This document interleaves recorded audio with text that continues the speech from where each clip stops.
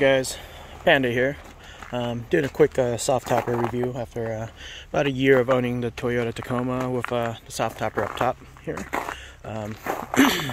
Great topper, 6-foot bed.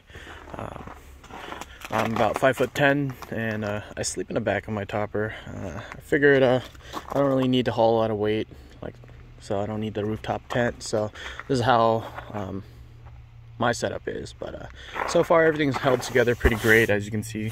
You know, on the trails over time, I don't know if you can actually see it. There's like little dirt marks. I mean, if I really tried with some elbow grease, I could probably get it out. But so far everything held together pretty fine. There's no water leaking in. The only thing when sleeping inside, I guess, you know, you get the water condensation. Other else than that, not bad. It's roughly 25 degrees here. It gets cold at night. I would definitely probably in the future recommend a probably diesel heater, but for summer camping, perfect setup. So sorry for my little mess back here, but I have an IKEA twin mattress here, and then I layer it up, some blankets, pillow. I'm about 5'10". Twin mattress fits back here. I can sleep fine, roll around fine. It actually fits 2 people, me and my girlfriend.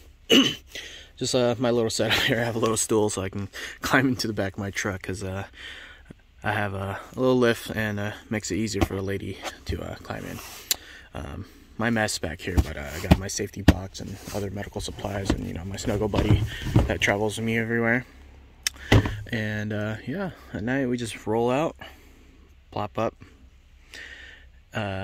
snuggle in. I like it so far. Other else than that, wake up in the morning, you know, you're in the woods and out exploring. But here we're at Lake Wenatchee. We made a quick stop, but last night was pretty fun. Sorry, back to the top review here. Rain doesn't bother me. It doesn't go through the seams. It doesn't leak into the cabin or the back of the bed, so it's a good setup. Definitely, you know, if you have like the ceramic spray, you know, spray it on, it'll kind of helps repel the water a little bit. Other else than that, great product. Would definitely recommend it if you guys want to, you know, do camping on a budget, or truck camping, and don't want to haul around a lot of weight. Yep. Reach out to me if you guys have any questions.